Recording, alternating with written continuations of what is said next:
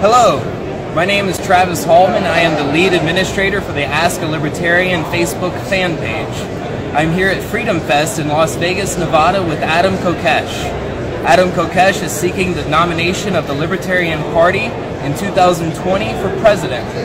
Adam Kokesh has agreed to answer a few of my questions regarding the Overton window and agorism versus partyarchy. The Overton window is a political theory that describes as a narrow window the range of ideas that the public will find acceptable, and that states that the political viability of an idea is defined primarily by this rather than by politicians' individual preferences. Overton described a spectrum from more free to less free with regard to government intervention, oriented vertically on an axis to avoid comparison with the left-right political spectrum. As the spectrum moves or expands, an idea at a given location may become more or less politically acceptable. Mr. Kokesh, what steps are you currently taking to push the public upward toward the more freedom side of the Overton window? Well, I have to start by challenging the premise of the question, as any good libertarian really should with any question right now. But I don't think that's necessarily what we need to do to achieve a free society. And the apparent assumption behind your question is that dissolving the federal government, what I'm proposing with this platform, is outside the Overton window. And even though the definition of that is very precise, there's some subjective where are the lines of the window, right? And from what I've experienced from going out and traveling the country and talking to people, it's not like, oh my God, you want to, dissolve the federal government? That's crazy. That could never happen. Most of them say, no, that sounds like a good start. And even the people who do object don't freak out. I mean, if you want to say like it's outside of the Overton window that there are people who have a negative reaction response to this concept, it's a pretty small part of the population. By and large, people already are on board with this. I know you want to focus on the Overton window. I think it's more what I'm doing is not so much moving the Overton window, but revealing the full extent of it. So maybe it's just a rephrasing, maybe it's a little semantic distinction, but I don't think of what I'm doing as broadening the Overton window. Like, now we can talk about things that we could never talk about, but like, hey, look guys, let me show you, within the Overton window, there's a lot of stuff that we can talk about that would bring about massive social change. I think that's an astounding answer. It's very insightful, and I think that I can rephrase my next question to be suiting to your idea. Okay. How should other libertarians work toward a free society as you have? There's two things, and this is really pretty simple. One, change how people think, right? Change the paradigm, win hearts and minds, get people to understand. That's the education of it. But that has its limitation.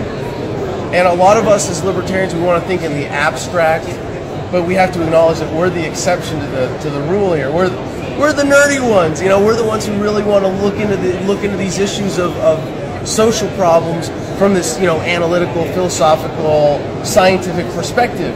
Most human beings are not like us, and that's okay. They're creatures of pragmatism. So it's how do we apply our principles to create policy that's practical for improving people's lives. And this is where localization is the answer that I've come to, is the only real viable one through politics and changing the political reality, because it brings people together.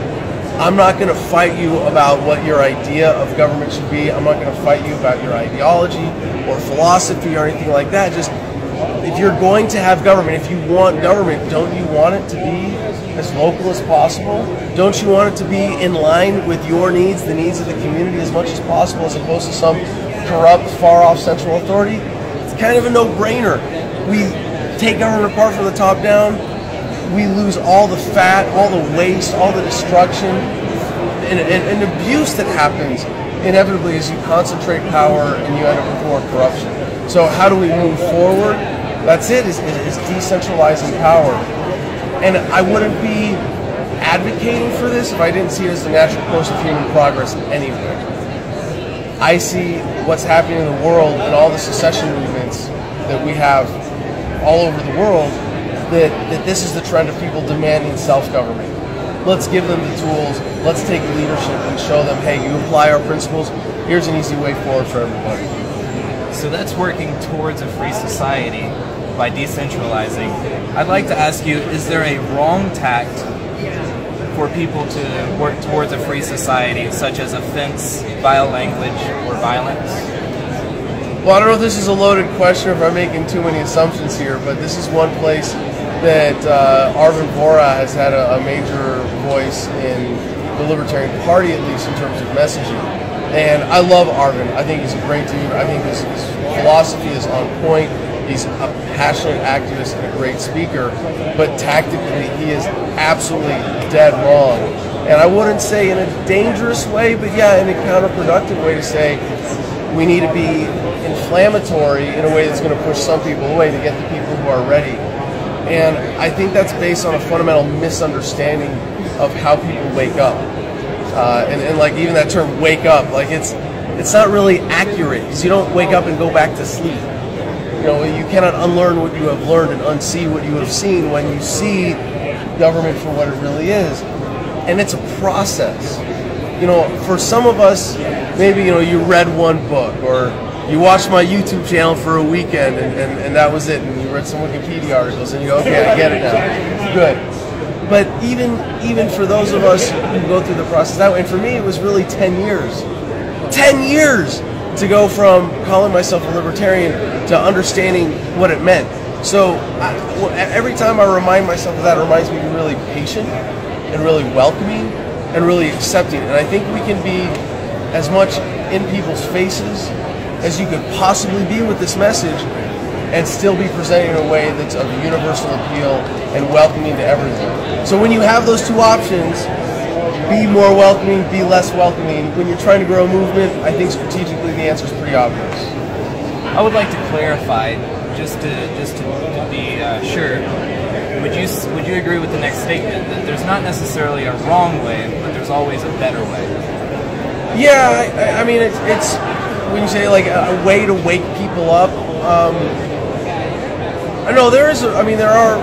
If your goal is to make libertarians out of non-libertarians, it's never as simple as there's a right or wrong. There's a spectrum of, you know, most efficient to least efficient in the realm of counterproductive. So yeah, of course. Okay, thanks for answering. Let's discuss agorism versus partyarchy. Agorism and partyarchism are both libertarian social philosophies that advocate creating a society in which all relations between people are voluntary exchanges. However, they both have very different means. Agorists claim that such a society could be freed more readily by employing methods such as education, direct action, alternative currencies, entrepreneurship, self-sufficiency, civil disobedience, and counter-establishment economics. Partyarchists pursue a free society ends of voluntary exchanges through political parties via campaigning, voting, and holding offices. This includes the vetoing of unnecessary legislation, as well as passing legislation designed to allow greater freedom. Would you describe yourself as more partyarchist or agorist as a means to a voluntary society, and why? Well, this is really easy. I just get to reject the premise of your question again. It's not an either-or thing. Obviously, I'm definitely both. And if you're trying to say what is my approach strategically based on, it's that we need both. You need the education, you need the embracing of freedom on an individual practical level to disempower the state, right? You need people to be agorists as much as possible, to engage in counter-economics, to withdraw their material support. I've always been an outspoken advocate of that, not just because, hey, yeah, if people are trying to, you know, hurt you and take your stuff, defend yourself and try to hold on to your stuff, right? Like, that's agorism. Don't let them take from you in taxes if you can just rearrange your economic affairs to avoid paying taxes. Absolutely, 100% on board with that. The problem is that's not going to do it by itself. And I think a lot of people who go, oh wow, agorism, Konkin had it right, this is amazing, we're gonna, this is gonna move humanity forward if everybody just embraces this lifestyle. It's easy to get carried away and make a couple of negative or incorrect assumptions that a lot of us make as libertarians, and the big one being that everybody thinks like us, right? And they don't. And agorism, I can prove, is not going to do it by itself, because you look at American history, for example. In the first American presidential election, it was less than 2% of the population that actually voted, because it was white landowning males only. And the government didn't say, oh shucks, we don't have a mandate, let's just go home and go back to the Articles of Confederation. No, they said, screw you, we got a constitution, we're the government anyway. So even if you got 95% of the population on board with agorism, but 5% were like hardcore statists still, well, they're going to be able to hire enough dudes with guns to go mess with the rest of us. So that by itself is not going to do it. You still have to directly confront the evil of statism and say, no, there is no consent, there is no legitimacy here, and not only are we going to withdraw our support, we're going to actively resist. We're not. If you have a government supported by 5% of the population, and there's still, you could go and say, all right, well, we can't vote because we're agorists, we don't believe in that. But it's like, no, you just show up to one election and they're going to stop doing it, because they're not going to be able to lie to cops and soldiers to say that they have the public mandate support to point guns at innocent people. That just goes away. So there is a point at which voting in a political system is a way to withdraw that public consent, and ultimately I think that has to be the final step in how we get rid of statism, because the alternative, and I could be wrong in terms of how this plays out, the alternative though is a collapse. And I'm not against that necessarily. We're talking about the collapse of an evil system, right? Overall, that's a good thing. But if there's a market demand, if it's better for everybody that we have a peaceful, orderly transition, we should provide that. And if anything, slow is smooth, smooth is fast. You really want to establish a free society, it can't be revolutionary, it has to be evolutionary. So, is it agorism or partyarchy? It's got to be both. You're saying it's a combination of the two. Yeah. So let's break them down and discuss each topic of agorism and partyarchism. The concept of counter-establishment economics is the most critical element of agorism. It can be described in the following way. The counter-establishment economy is the sum of all non-aggressive human action which is forbidden by the state. Counter-establishment economics is the study of the counter-economy and its practices. The counter-establishment economy includes the free market, the black market, the underground economy, all acts of civil and social disobedience, all acts of forbidden association, sexual, racial, cross-religious, and anything else the state, at any place or time, chooses to prohibit, control, regulate, tax, or tariff. The counter-economy excludes all state-approved action, the white market, and the red market, violence and theft not approved by the state. Mr. Kokesh, have you ever engaged in counter-establishment economics, also known as the black market? Every day. Every damn day. No, I mean, this is what, and the beauty of that is not, well, here's the, this economic analysis and that economic analysis, but it's that it gives you a sense of righteousness, right? Because we are so conditioned to feel guilty for not paying taxes, for not paying your fair share, or for not, being a part of the system. And you go, no, the system is unethical. You're giving them less money to kill people and hurt people with. Don't give them your money if you don't have to. Like that's the shift. And I think once people get that, I mean, most people are agorists and they don't even know it. I mean, you go to the average American, hey, did you go out of your way to pay any extra taxes last year? Like, did you know that every barter exchange of $20 or value more, you can report to the IRS and pay taxes on that? They're not like jumping at those opportunities. We're all inherently, as humans, agorists, that we all want to do our business without getting messed with. So, yeah, once you realize that's, of course, yeah, you do that all day, every day. You realize that like every exchange, that every interaction, Maybe it's not, maybe you're not, some drug kingpin, but just by, I'm doing business with my neighbors instead of, a place where, a store where I'm going to have to pay taxes. Just all those little independent, conscious consumer decisions. Yeah, absolutely. So how would you present the importance of counter-establishment economics with a partyarchy libertarian? Well, so it's like I'm arguing with myself. I'm going to argue as the agorist to the partyarchist. Okay. I think if you're going to succeed as in the realm of politics, as the partyarchist here, you have to have a critical mass of people who believe in what you're doing anyway. Now, for example, to dissolve the federal government, we don't need to wake everybody up to libertarian philosophy, but we do need to get to a critical mass. Whereas right now we're maybe 2% of the population, to get us to 10%.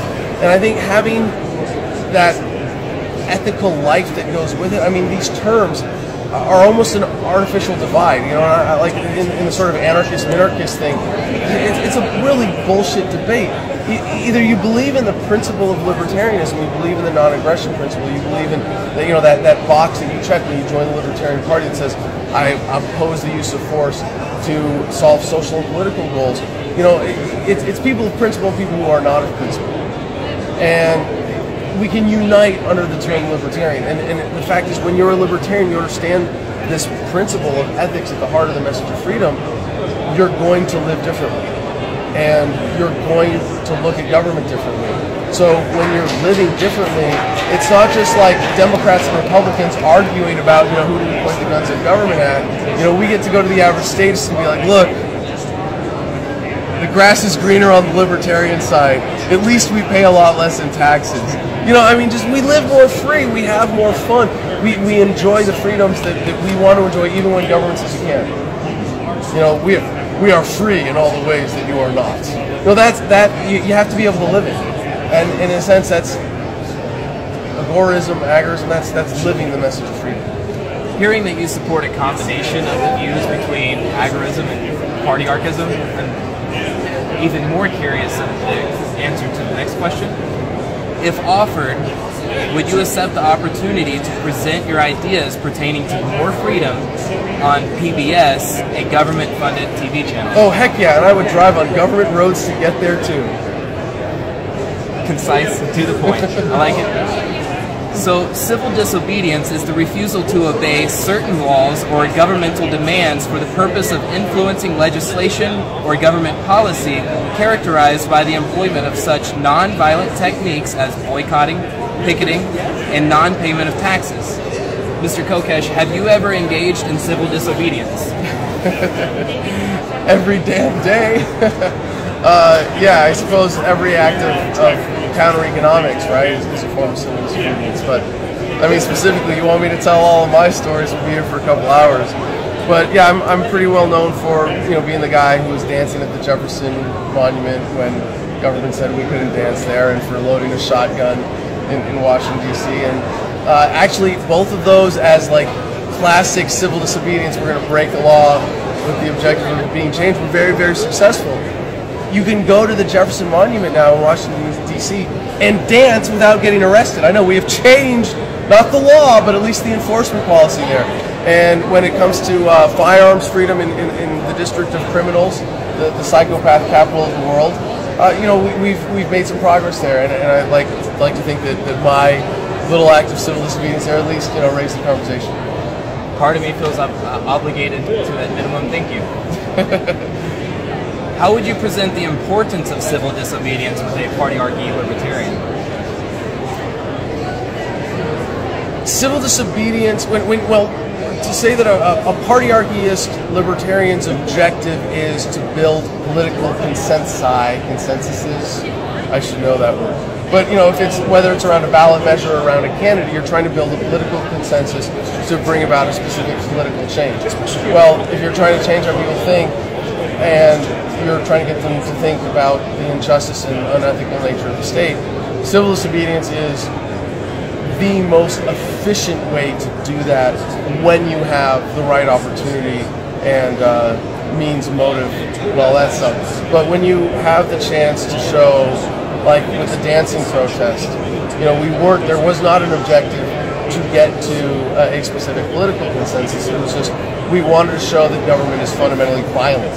When government says, you can't dance here, it means that if you dance here, violence will be used against you, and thanks to the United States Park Police, we succeeded beyond our wildest dreams.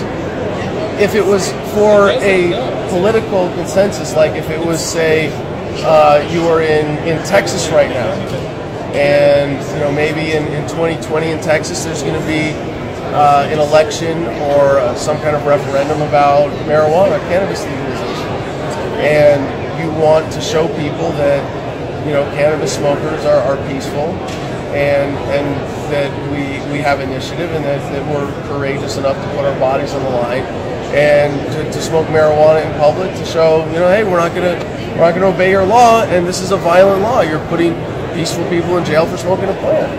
That might be more efficient. I mean, you talk about now you're on the news. Now you got a story that people are talking about.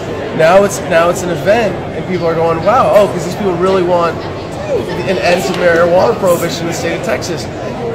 You're going to reach people a lot more efficiently than with a political tour or speeches or direct mail or even TV ads. So in that sense, in terms of changing people's minds, it's extremely efficient. When it comes to the other value of civil disobedience, of changing laws because you make it untenable for the government to continue enforcing them, which is really what happened at Jefferson, then it's kind of out of the realm of politics, and at that point the partyarchy strategy doesn't apply. And it's one way you can say that at some times the partyarchy strategy is insufficient. And it's tough to say, because I would point to many injustices in the United States today and be like, no, we can't wait for politics. We should have civil disobedience, like with cannabis prohibition, with thousands of lives still being ruined every day in this country because of that. I'm shocked that we can't get more people to say, fuck the law, I'm going to smoke it anyway, because this is criminal. What the government is doing in the name of the war on drugs is criminal, and we are going to stand in the way of that.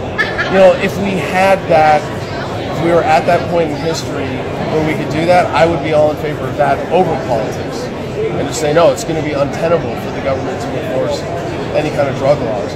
But even then, you kind of need the political process, the partyarchy, if you will, to kind of clean up the mess afterwards and say, okay, we're going to change the law so there's no confusion. Is there any level of civil disobedience that is too extreme or possibly too insufficient to create a balance? How would you balance your civil disobedience decisions? So you mean like you wouldn't put your life on the line over a jaywalking policy, right? That's what you're saying? That could be too extreme. Would that be too extreme? Yeah, absolutely. And there is a certain thing that you have to acknowledge, and I always have, and I think some people haven't, as a civil disobedience activist, which is that you are demanding a diversion of resources, partly in order to show that it shouldn't happen, but that you are inconveniencing people. So it better be for a darn good reason.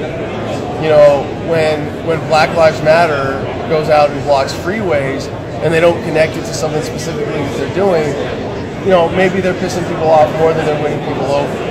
And I say this as someone who's had issues and been assaulted in the name of Black Lives Matter, but I support the basic premise of the movement. So for the injustices that governments commit on the scale of war, then there's no act of civil disobedience that's too extreme. And you just put this in basic terms of justice. Someone is about to be murdered, or a lot of people en masse are about to be murdered. Yeah, it's worth you risking your life to get arrested with the chance that, you might get tased. You might get shot by a cop. Yeah, it's worth you risking your life if you can have that perspective. I hate to go all, the needs of the many outweigh the needs of the few on you, but ultimately that's what it comes down to. And as an activist like me, if you're motivated by a deep-seated sense of injustice, I can weigh the injustice that I see against my own life. Maybe it's easier for me. I was in the Marines. I risked my life for far less worthy causes before. But if it came down to, Adam, you're uniquely in a position to lay down in front of a military convoy and stop, a great war crime from happening, yeah, in a heartbeat, I would do it. Of course, I'm not going to do that for jaywalking law. So, sorry, you're on your own there. Go, write your city council. I think your answer is very loving and easily digestible. This is a reminder for the viewers. Agorism does not support political engagement in the form of political party promotion as a means to transition to a free society. Partyarchism supports the pursuit of a free society ends through political parties via voting. This is a two-part question, Mr. Kokesh. Have you ever refrained from voting for the reason that voting is a construct of government? If so, how do you present the importance of voting with an agorist? And if not, how do you present the importance of not voting with the partyarchist? Sure. Well, for myself, I think I've just not voted out of laziness a handful of times. But I haven't been allowed to vote now since I became a felon in 2013. It's funny because now I live in Arizona. So I'm allowed to run for president, but I'm not allowed to vote for myself in my home state. So you don't have an obligation to vote. There's no commitment, there's no duty, there's no responsibility. I'm not going to play that game. And most of the time, voting is a waste of time. If there's no libertarian on the ballot, if there's no significant ballot measure that's going to change your life, yeah, if you have something better to do, go do something better. But the arguments against voting on principle are wrong, on principle. And one of them is voting is violence. And that's absurd. And it's really important, as a libertarian advocating for a philosophy based on universal nonviolence, to say we ascribe responsibility properly. If you punch me in the face and your brother's cheering you on, I'm not going to hold him responsible. I'm going to hold you responsible. Same thing with an election. If a government is committing a crime against me, wronging me, stealing from me in the name of taxation, I can't, go steal back from somebody else because they're a voter who voted for it. No, the crime here is holding an election and forcing the results on people. Voting is an expression of preference. You might be voting to please beat me less, be a nicer, kinder slave master. Sure, and most of the time, yeah, that's a waste. But the other argument is one that I find really, really disturbing, especially from libertarians. And I think anybody who makes this argument reveals that they're not a libertarian. And that is that voting legitimizes the state. No amount of voting could possibly legitimize the state. If you think that voting can legitimize the state, you're a statist. You're not a libertarian at that point. No, voting does not give them an excuse to do violence against you. They were going to do it anyway, and they're using the voting as a means to say, well, we got this authority from the people. And you can take that away. And we are at the point in human history now where they can really only cheat on elections so much. They have exit polls. We have general accountability. We can see, yeah, they can cheat. And yeah, the main thing they do to cheat is keep people off the ballot. But enough libertarians organize and demand to be on the ballot, they can't keep us off. So you look at marijuana, and I hate to keep going back to this, but as just one example, it was because people came out and voted in state referendums that marijuana, at least at this point now in the United States, it's so legal that it's not even fun to smoke anymore.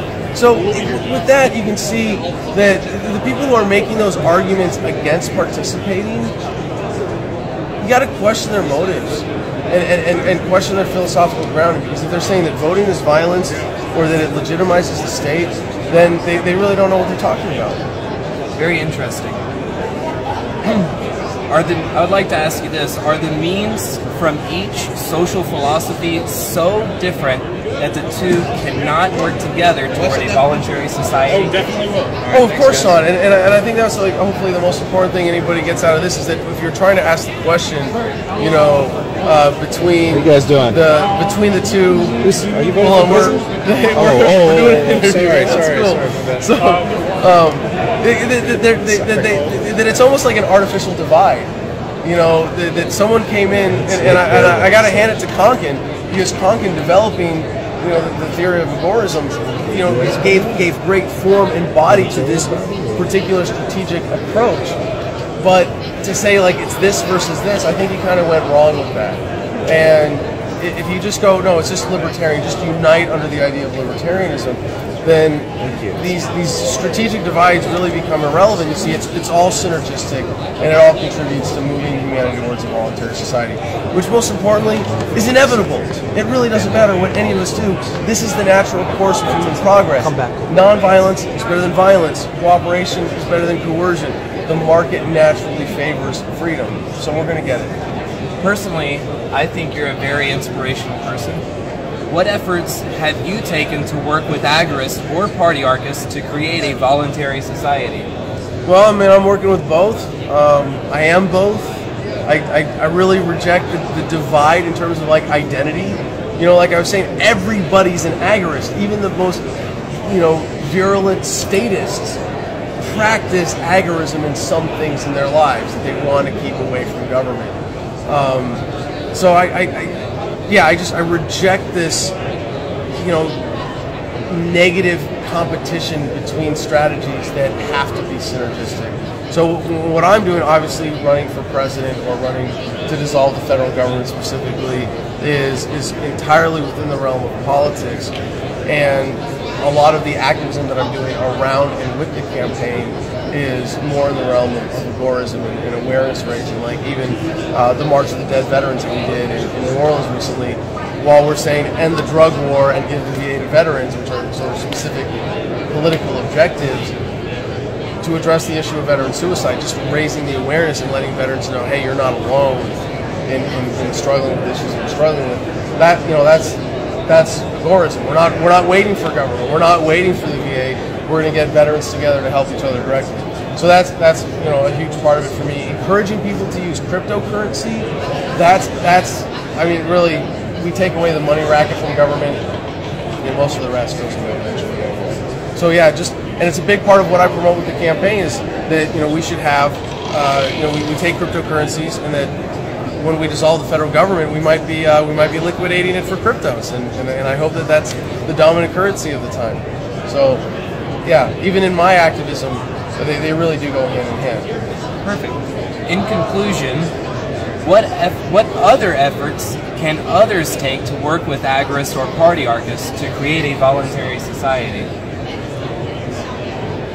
I don't know. I think I just gotta like defer to the Ron Paul answer here, which is he says if you're not having fun, you're not doing it right. You know, do what you enjoy, do what you love, do what makes you happy, because that's increasing the value in your life.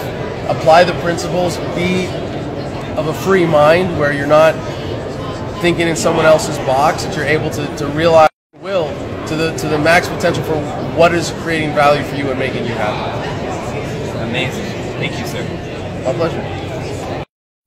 Ask a Libertarian Facebook fan page is spreading awareness of libertarianism and informing non-libertarians while empowering those who support liberty on a daily basis. This is your opportunity to be empowered, and let us advocate libertarianism for you at facebook.com/askalibertarian.